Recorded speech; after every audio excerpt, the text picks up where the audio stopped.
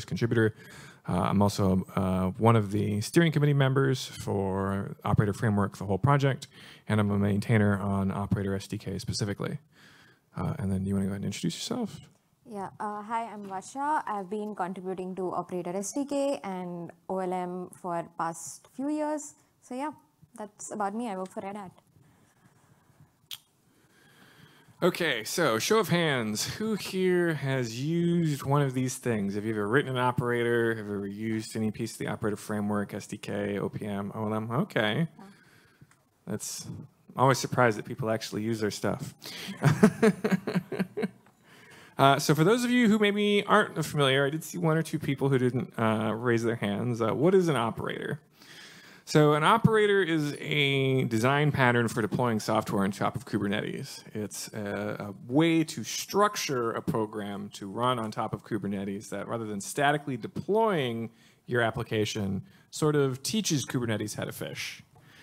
So you're probably familiar with the behavior of some things that are very close to operators if you've ever used Kubernetes, like pod controller. So if you've ever kubectl created a pod, the pod controller is the process that sees that line you write into etcd when you execute that command and actually goes and makes it happen. It makes a Docker container exist somewhere. So an operator then is just sort of reproducing that design pattern with your thing instead of a core Kubernetes resource type. So you're going to create an operator for your thing. You're going to write a CRD that represents its state. And you're going to make a controller that reconciles that state with the actual state on the cluster. And so Operator Framework is a collection of tools for making this easier. We have a variety of tools for scaffolding, deploying, managing, upgrading, distributing, testing, and all kinds of other stuff, these applications. Right, here's just a neat graphic with some of those things. Operator SDK, like I said, is a tool for scaffolding them. OPM is a tool for registering them so they can be distributed, and then OLM is like a package manager. So we'd like to start with sort of an announcement. We've been having this cooking in the works for a couple months now, but Java Operator SDK is officially joining the project as our third federated sub-project. So for those of you not familiar with Java Operator SDK, they're a team that's been working on a plugin for Operator SDK to generate Java operators as well as the underlying framework that uses. So it's a new architecture you can generate operators with, just like we previously had Go, Ansible, and Helm operators. Now you can write them in Java.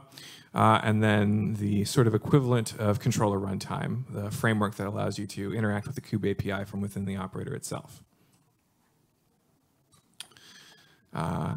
All right, and then this is just what I just described. So they write the framework, they write the plugin, and we're hoping that this is going to make closer collaboration between them and the Operator SDK team in particular, as well as hoping to garner more contribution from the community, because we know a lot of application developers are maybe not the most familiar with Golang if they haven't worked with Kubernetes before.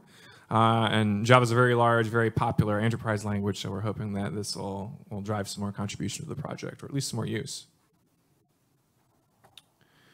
Going down the list of things that we support, build. So what's been going on in Operator SDK? So we've been working on redoing sort of the internal architecture of Operator SDK and KubeBuilder, which we're sort of built on top of. And what we've been doing is we've been re-architecting it so that rather than import it at like a software library level, we're going to try and import KubeBuilder at like a binary level to make things more similar to how like Git plugins work, if you're familiar with those. And the eventual goal of this is to make third-party plugins for Operator SDK possible. So like rather than having Java Operator SDK compiled into Operator SDK itself, that some third-party author would be able to write some plugin like a Java library or whatever, and you'd be able to go to their website and download it without having to bug us.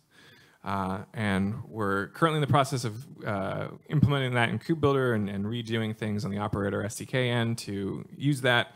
We're hoping to sort of dog food this and turn our own internal plugins, the ones we use right now today for Go, Helm, Ansible, and now Java, to sort of dog food this approach so that theoretically anybody's third-party plugin would be just as much of a first-class citizen as the core architectures we support.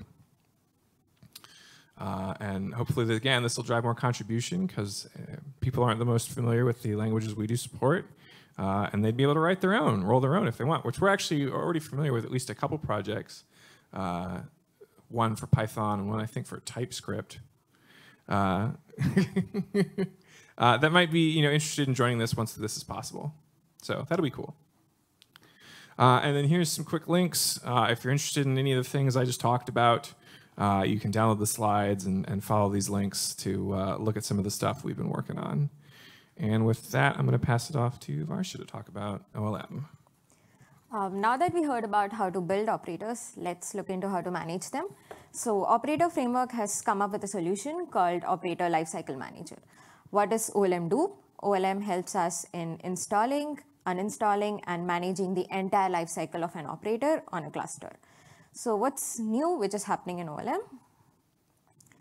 We are moving to a new set of APIs and introducing a new version known as OLM v1. But the question comes on why are we doing this? OLM has remained in the Kubernetes scenario for a very long time. Now the reason for doing this is that the existing APIs which OLM developed kind of were not isolated and kind of fulfilled a lot of purposes, which is not something which we wanted. And due to this, anyone who is new to OLM, when they started onboarding or using the product, it became all the more difficult because of this whole entangled set of complexities which are currently in there. Now, OLM was designed a long time before, at the time when CRDs were still in the beta format. So a lot of our design decisions are not relevant to the current scenarios. And that's the reason it made sense for us to develop a very new architecture based on the learnings which we had on OLM v0 and introduce a new set of APIs. Now, what are those new set of APIs and what can you expect out of them? So OLM will consist of a focused set of scoped components. To quickly go over them, we have 4 sets of components. One is the Operator API, which is brought to us through Operator Controller. This is going to be the user-facing API, wherein the user can define that they want to install XYZ package from x.y.z version and from channel A. And Operator API will do it for you. Now, inside Operator API, we'll have this Rukpak. The component Rukpak can be called as a custom installer. So its job is to deploy manifests. And we'll talk a little bit more about Rukpak in the coming slides. And then we have this interesting project known as Catalog D. It's the package server. In very simple terms, I would call it as a library which contains bundles and contents of multiple other operators. The fourth one is a very interesting component which is known as Deppy. It resolves dependencies. Operator world is always not easy. You have a set of complex dependencies in the sense operator A may depend on operator B and operator C, and they may in turn have a lot of other dependencies in each other. So Deppy is a SAT solver which is going to help us with those. Now to quickly go over Rukpak, Rukpak, as I said before, can be considered as a custom installer. In simple terms, it's a custom controller or a reconciler. What it does, it reaches out to the data store, which contains all the operator data, operator contents, which are known as bundles in the OLM world. It picks them up. It has this component called provisioner, which is nothing but a reconciler, and it's going to install them on cluster. So we have 3 different APIs defined here. One is the bundle CRD. It defines the manifests and the operator contents, which need to be present on cluster. The second is the bundle deployment CRD. The bundle deployment in turn points towards the bundle, which needs to be installed at that particular instant of time. And the third one, which I talked about, are the provisioners. So provisioners have this interesting concept where right now in Rukpak, we have Helm provisioner and we have core v1 plain bundle provisioners. And these provisioners can in turn be swapped. You could build your own reconciler, which knows your own bundle format and can bring up stuff from the data source and install it on cluster. So this brings us to a replaceable component kind of idea, where you could bring your own provisioner, plug it into Rukpak, and use it with OLM. So this is a very quick example on how the CR would look like. We have on the left side the bundle deployment, And the provisioner class name here is the core Rukpak IO plane, which is an existing provisioner already built in the repository. And as I said, this could be changed. And this refers to app my bundle, and the bundle in turn will contain the manifests, which are defined on the right side. So the next component is the catalog D. Just to mention this, it's in a very early stage of development. So we really are looking for inputs on this side. So catalog D is basically a repository, or I would say in simple terms a library, which contains the operator content that defines the packages and bundles which are required by the operator. Now V1 design currently includes an aggregated server and a persistent storage, which is HCD, to serve the FBC content. And we are working towards making them clusters code, but we are open to suggestions on how do you want to go ahead with it. But it will expose two kind of APIs, which are the package level, which in turn expose package level data, and the bundle level contents. The next component is Deppy. Deppy, as I said, is a SAT solver. Operators are not easy, so what it does is it takes in constraints, and it also takes in the available bundles present in the cluster. It resolves the dependencies and tells us if an operator is installable given the dependencies A, B, and C. And it also tells us if the operator is installable in terms of the condition where it would not break any other existing operator on the cluster. So a little bit more about how Deppy would work. So for example, as a user, I would say that I want to install package A from channel alpha, and it's of the version x.y.c. Now what Deppy does is it converts whatever my requirements are into variables, which consist of the required packages which are to be installed. Now things are not easy. My operator X may be dependent on operator Y and operator Z. And again, operator Y and Z contents need to be available in the data source, which is the catalog source here. Now, Deppy checks in if that content is available in the data source, pulls in the dependencies, and in turn recursively pulls in the other dependencies which the operator may be dependent on, and then applies a set of constraints. So constraints in the sense could be something like, out of the available possible solutions, I want a solution where I have GVK uniqueness and package uniqueness. In the sense, I don't want two bundles serving the same GVK content, or I don't want two bundles which belong to the same package. So given all these set of constraints, Deppy would solve and give us a solution set. Now the solution set would tell us if a particular package is installable, what are its requirements, and would that be breaking the other contents in the cluster or not. Now that we have the solution set, Rukpak will in turn go ahead and install the contents on the cluster. And the fourth part is the operator controller, which is the user-facing API. So it's as simple as creating a CR. In the CR, you would define the package name, the version, and probably the channel. This is still in progress. So when the operator CR is created, the reconciler for the operator controller will kick in. It will resolve the dependencies using Deppy. It will get in the bundle contents from the catalog D, and it will install the contents on the cluster using Rukpak. And this is how the whole system works together. So yeah, this is the architecture which we had in mind, but we are definitely open to suggestions. We do have milestone 1 and milestone 2 out, which is a very basic demonstration on what we are looking forward to and what we are envisioning OLM to be. We definitely welcome you all to try out the demo, to try out things which we have developed, and provide us input on whether you like it, whether you don't like it, or if it's something which is breaking your existing scenarios. So we have GitHub repositories for each of these components, and we are pretty much kind of active on OLM Dev. All our meetings, community meetings happen in there. So please do participate. And yeah, the last slide is to provide us feedback on this talk. Any questions?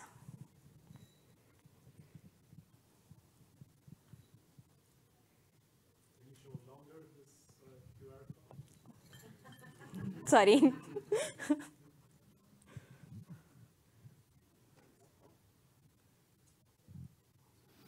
Here, let me run to you with a mic so you can. Thanks for the overview.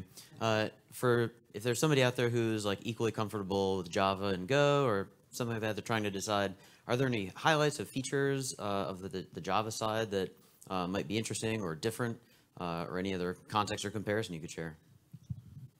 Unfortunately, no, because I haven't worked on the Java stuff. I'm not particularly aware of any specific features. From what I've heard, their framework is pretty much just a straight re-implementation of controller runtime. So theoretically, everything that's possible with that should be possible in Java. Yeah, whatever you want to do. Unit tests, like mock unit tests, would it also be possible with Java? Then? Unit tests for what? Unit tests for the operator itself? Just because you added the support for Java, right? So I assume this would just take the focus from Go and then using Java as well instead of Go. So just asking you if we can do with Java almost the similar stuff that we can do with Go. Again, I'm not entirely clear what you mean. Do you mean, would you be able to write unit tests for the operator itself in Java? No, just a general question on what is possible with Java. I'm familiar with Golang. Okay. Yes, you'd be able to write unit tests in Java if you wanted to. And you could use whatever Java frameworks. I know there's a bunch out there if you wanted to, yeah.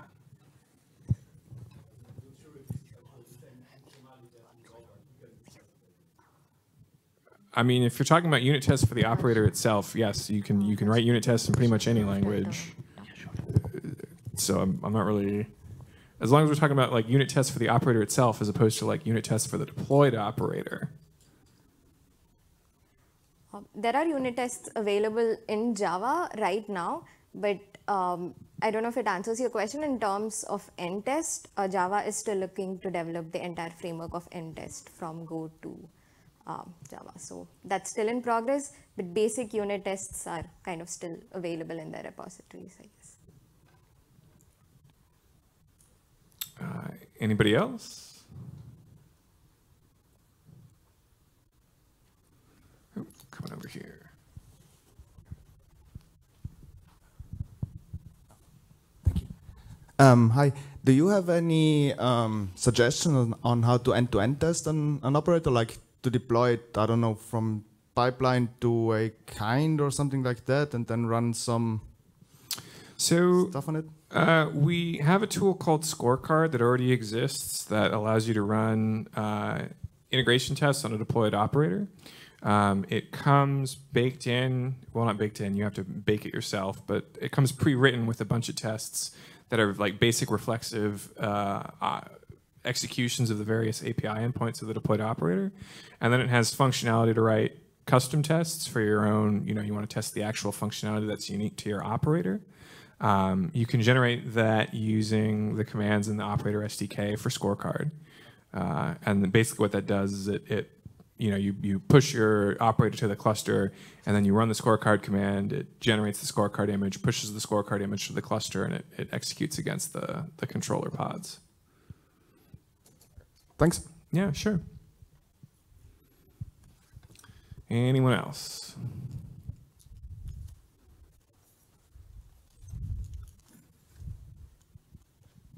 Hi. With the current OLM, it's been challenging to use GitOps to specify we want to install a specific version of an operator and then use GitOps to say I want to upgrade from this version to the next version. Is the new schema going to help with this? So the new schema which OLM is going to introduce is in the form of FBC. So the FBC brings in the JSON content. I think one of the difficulties you must be facing is through defining the version through SQLite packages. So that's something which we are working on to bring in and change the entire format through FBC. But again, you mentioned about upgrades through GitOps, but what we suggest is OLM's Rukpak will itself do the upgrade for you. So it will manage the upgrade cycle, and in turn it facilitates safer installs. So in the sense you want to upgrade from v1.x to say v2.x, and then you're not sure whether 2.x is going to be successful or not. And OLM is going to provide a safer install in terms of rolling back in case it's not successful. So we kind of suggest to do the upgrades through OLM itself, through the inbuilt reconciler, which we have it in Rukpak. And thank you. Second question, does the new API also replace the CSVs, the cluster service versions? Oh, this entire architecture will kind of remove CSV. So we are working towards a CSV-less OLM, where you need not have CSV, but just the manifests of the operator which you want to install. That's the idea of the design right now, but again, it's still in POC. Thank you.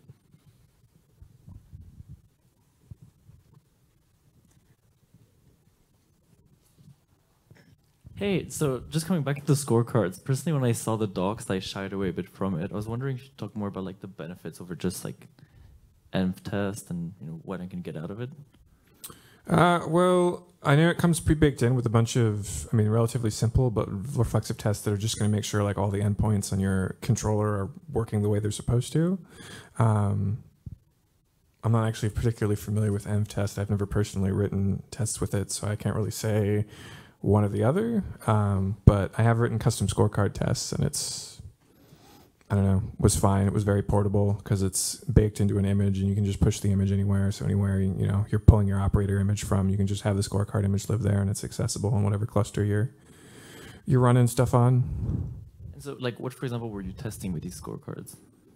Like I said, the baked-in tests like reflexively, like just make sure that all your endpoints are operating and when you submit requests, they're validated and stuff like that. Stuff that's not particularly unique to the function of your specific operator, and then you write custom tests on top of those that test, when you create a foobar object, that the actual stuff that's supposed to exist in the back end comes into existence in the way it's supposed to test your reconciliation loops. Does it do so like creating a custom instance of your resource? Or? Yeah, you're the one writing the test, so it's going to do that however you want it to, but yeah, probably by actually manipulating the state of the cluster. Cool, thanks.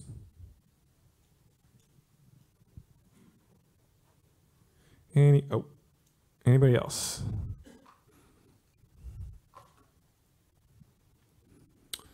Okay, well, I think that's it for today then. Thank you all for coming. If you've got further questions or you just want to chat, feel free to come up and say hello.